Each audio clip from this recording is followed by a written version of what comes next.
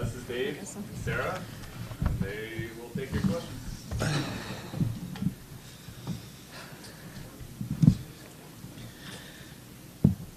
How are you still upright at this point? I got a couple hours sleep last night, so that was fantastic, but I'm definitely tired.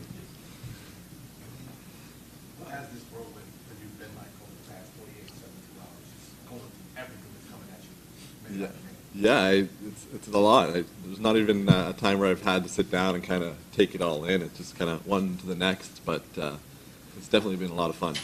What do you enjoy most about this experience? Just kind of going to meet a bunch of new people and how great they are and how positive everybody is about the whole situation.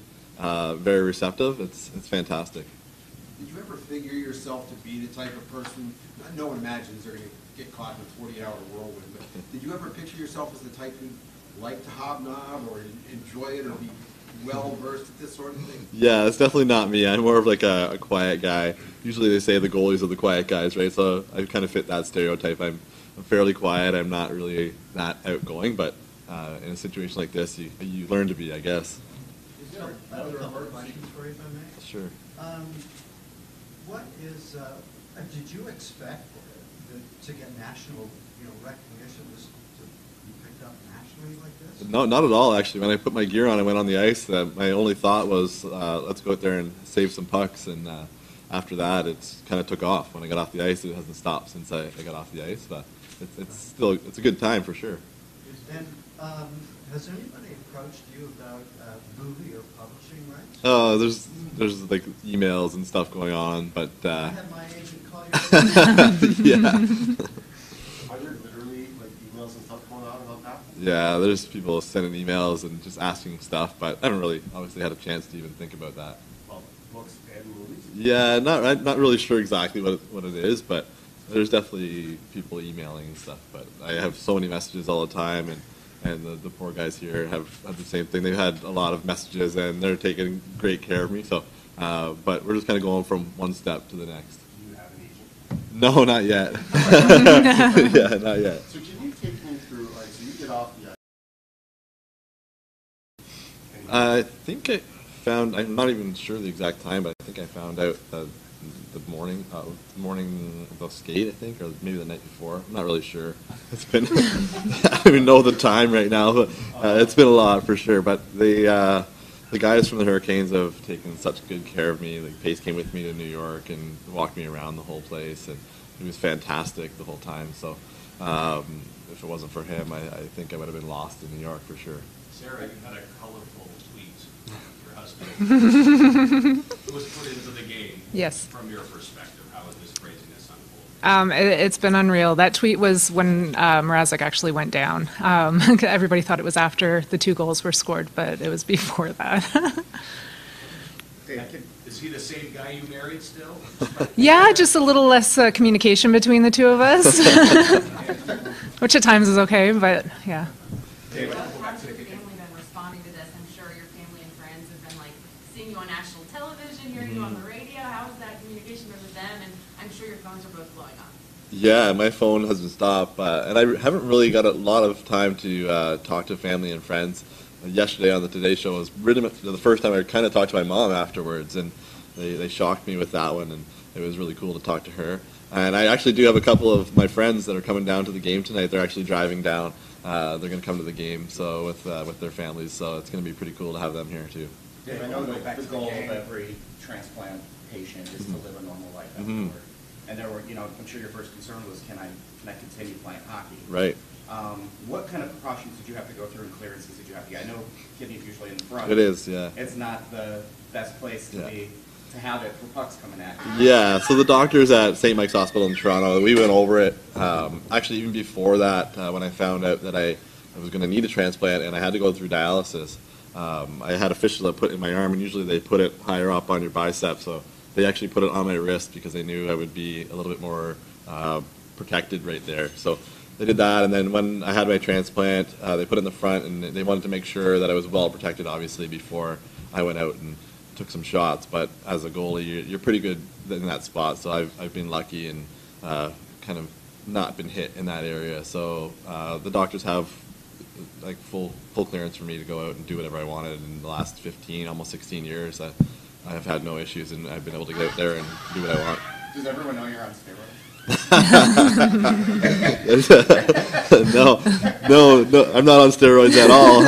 No? I'd be in better shape if I was, I think. Nothing from your medicine? No, none. I actually took it was prednisone for the first Right. for the first year, and I stopped. So Oh, okay. yeah, I can't say that I even take medication that way. Right? I just take my normal medication in the morning and at night, and I'm good to go. So. What's been the best show or interview person you've met, and do you ever anticipate meeting someone that you have in the past few days? Yeah, I think the Today Show was really cool. That all of the cast there, they came up to me and kind of right away they just gave me a big hug and say, "This is awesome. This is so cool to meet you." And so for me, just kind of a normal guy, and have them come to me and say, "It's great what you're doing, and it's awesome." And then Stephen Colbert last night was really cool too.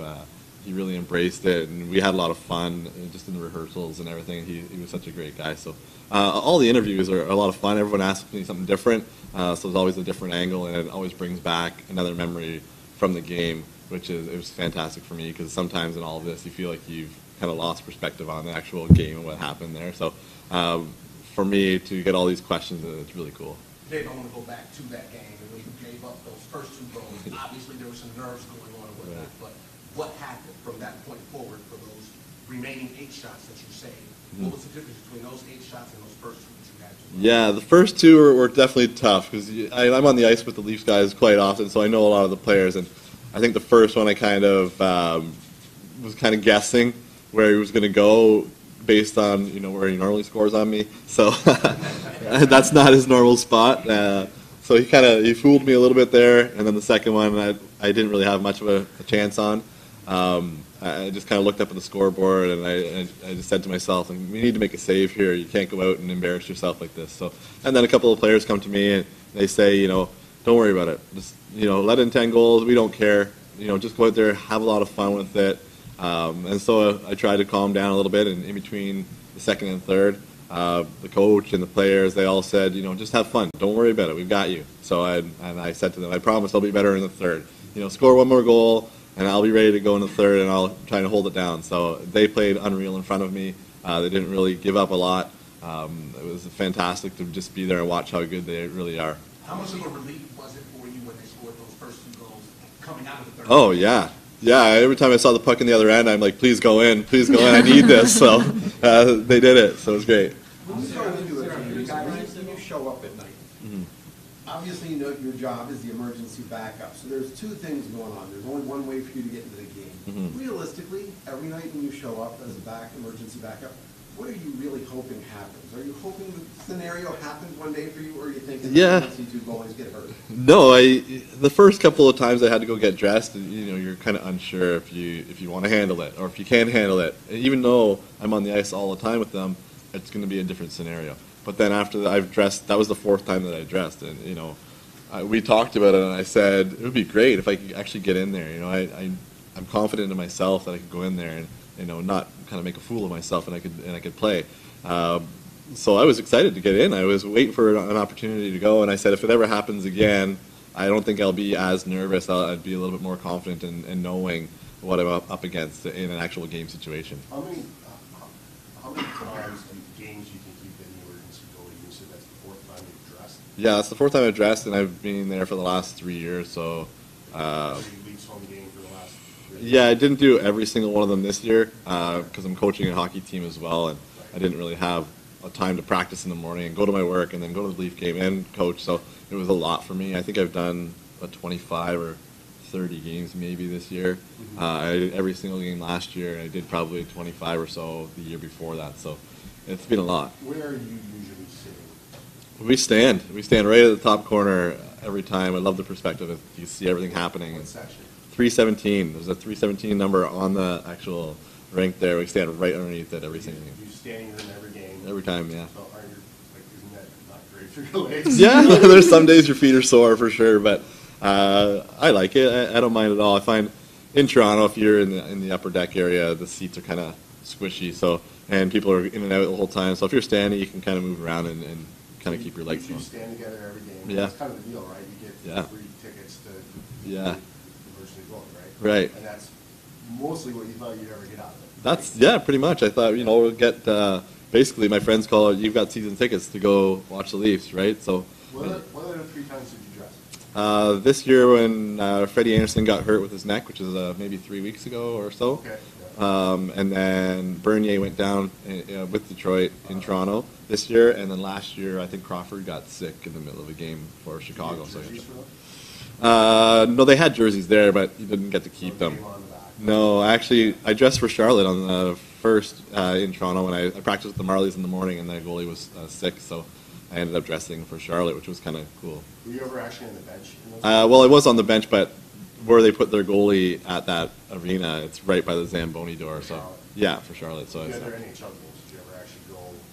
You were in the back. Yeah, I was in the back with the Leafs. I kind of stayed. They know me pretty well. I didn't actually go into the room itself. I just kind of stayed in the room just off of the dressing room. Okay. To see a guy like Andrei Svechnikov tweet at you like, "Well done, my brother," and we know you're a Leafs fan. What does that mean to have someone as good a player as him, congratulate you, and what does this Carolina Hurricanes program now mean to you? It was so cool. They came to me after, and they waited as I was talking to somebody, and they just walked over and said, "Hey, can we get our picture with you?" And that, to me, that was super cool to have them just acknowledge me like that. And the whole team, every single guy, when they came in afterwards, or even during the intermission, or even during the game, just being so positive and so cool. I think it's a testament to hockey in general. Beside me and screamed, "That's my husband." Which just, it was like a wave. Then everybody in our area knew they were coming up, and people had brought me beers and everything to try to calm me down. Yeah, but no, it was a crazy experience. I said, I think I've gone through every single emotion from fear to I was so proud, I was so excited. Those 2 goals went in, and the guys, everybody was cheering. They're like, sorry, sorry. And I'm like, no, it's okay. I'm like, you'll be fine. Did you stay in that spot? For most of the period, I went down and sat a little bit closer. One of the ushers there, she's always great to us, so she called me on down and said, "Come sit down here beside me." And I sat down for the first time, which was really, really good. But I didn't want to leave for a chance of or fear of missing something. How did you get downstairs? Like, were you able to get downstairs after the game? So after when he gets. Oh no! When he gets called down for regularly, like when he has to go down, we have a little meeting area right outside the players' doors that I just go and I meet him at, and they had arranged that I went in the back way, and he took me into the dressing room and that. So afterwards. When did you see him? And without getting too personal, what was that for both of you? What was that moment like when you first saw each other? Well, it was about, I guess, an hour and a little bit after the game, and he had said we were trying to text message, and I knew he was chaotic at that time. And then they brought me around, and he came walking down the tunnel from the dressing room, and it was the best feeling to see his smile, and I think it was like the longest, hardest hug that we've had. Yeah, I think I was still cherry-faced. My face was still red from being on the ice and kind of being sweating, and then everything else kind of going through afterwards. I didn't know, but when I saw her, it was great. It was just a big relief to see her and kind of just see how happy she was, and it was fantastic. Are you still in your gear? No, I changed out by that time. No shower yet? Yeah, I had a shower. Okay. I had a shower and got everything all packed up. And I actually just brought her to the change room because I had a few things that I had to carry out which I couldn't carry by myself. So she came and she was carrying my pads out to the truck and stuff like that. So she was helping me out. So you got your jersey. What else? What other mementos? I got my jersey, and actually they came with all this new gear yesterday to New York. So a couple of cool shirts and hats and stuff like that. They took my stick yesterday, or after the game. They put it in the Hall of Fame because I broke a record there, which was cool. I didn't expect that, and that was really good. And obviously, got that bottle from Roddy was fantastic. And Reimer gave me a stick that says "Thanks for holding the fort." So that was really cool too for him to come over and be like that to me. So it was awesome. Sure. Yes. As you go into the future, and I don't know your feelings on fate and destiny and divine intervention, but is there something bigger out there for you now that maybe you've been selected to do? No, not really. I think I'll be going back to work on Thursday morning, and back in the net on, in the stands on Saturday night as an emergency goalie for Leafs, and that's pretty much as far as I've even looked ahead, really. Motivation, speaking. Well, no, so St. Michael's Foundation in Toronto, where I had my kidney transplant, I am doing a few speaking things, which was set up before this. And they've actually contacted me since to do another one, but it was just something that's really close to me, obviously, having a transplant. I want to make sure that everyone else knows, just because you have a kidney transplant or something like that, it's not the end of the world. And for me, that's really, really huge. Obviously, if I didn't have my transplant, I wouldn't be here, and the doctors and the medication and all the technology that goes into it. I know a lot of people fall into maybe even a depressed state or so on. And I fell into that too, and I had my kidney transplant. I thought, no hockey, what am I going to go into? This is, kind of a shock to me. And for me to be able to speak to other people and say, it's kind of like a little phase. There's always someone there to help you. There's always someone there that's going to support you. And there's always a way for you to get to where you want to be and even beyond where you want to be. For me, that's huge. And if I can speak to anybody and help turn someone around or give them some kind of positive motivation, I'm all for it.